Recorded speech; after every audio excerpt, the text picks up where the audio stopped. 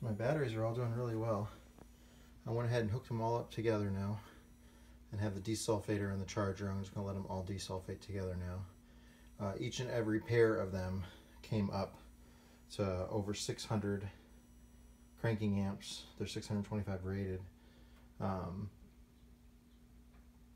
And they're all holding voltage good. I let all of them rest for, well, except for the last pair that I just started yesterday. It's been on for 24 hours, but after 24 hours of the desulfator, I was already up to 600 cranking amps on it. So that was a nice improvement. So I'm going to let them sit here, continue to just sit on this little, this is a 4 amp 12 volt charger that they're on.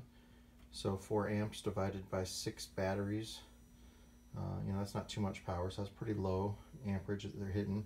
Plus that desulfator, as you see it blinking on and off there. We'll just let them continue to do this, and I think I'll be in good shape. I believe they've all come back. Nice. I put a load test on them too, and they held up great with the load test, the carbon pile tester.